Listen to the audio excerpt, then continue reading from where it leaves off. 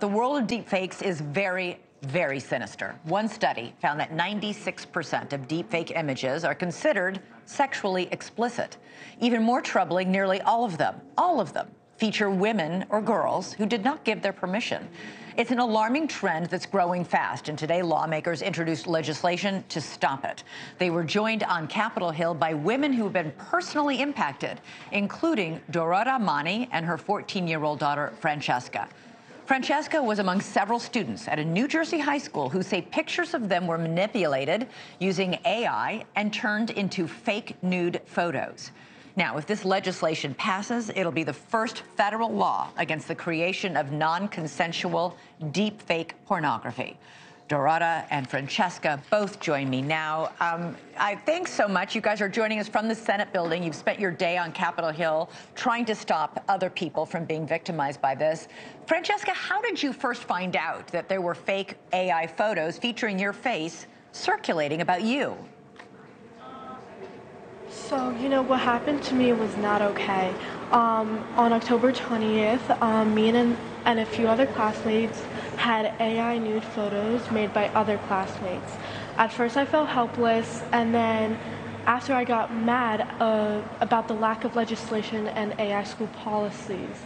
But now, today, I got to talk to congresspeople, including Congressman Morelli and Congressman Kane, and I just feel super empowered knowing that I'm helping making a change.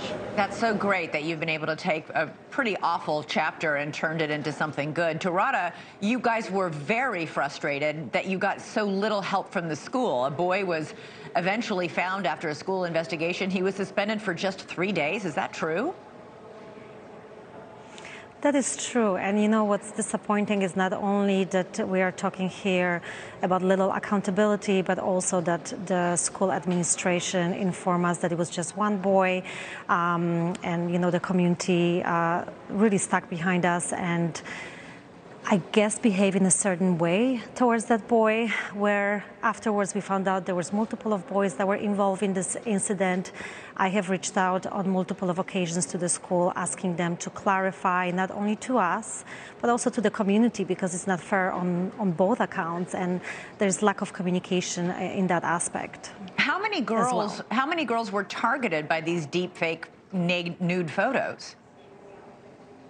So the school informed me that there were suspected 34 girls, but they never confirmed how many were actually victims.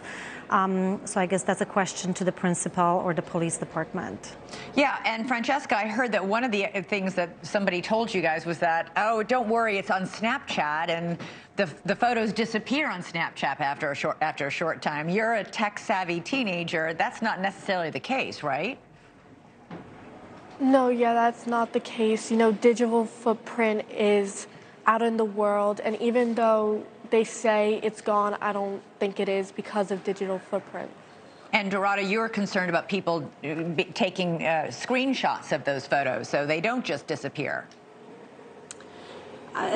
That's one aspect of it. I'm more concerned actually of that image floating somewhere around. Not even that image, but rather her face, which I'm sure, or I suspect the actual app has rights to at this point. So I think that's more of my concern than the image itself. And I'm really concerned with the lack of legislation, and really proud that hopefully after today we will have 2 AI bills on the table, one preventive and one simply black and white, which, right and wrong, legal, illegal, that will protect, girls and women. Because you're right, 96% are women and children, and 99% of the victims are female.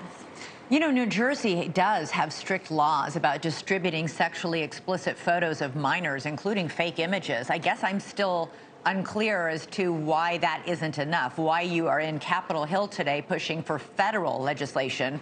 Is it because the state law clearly isn't enough?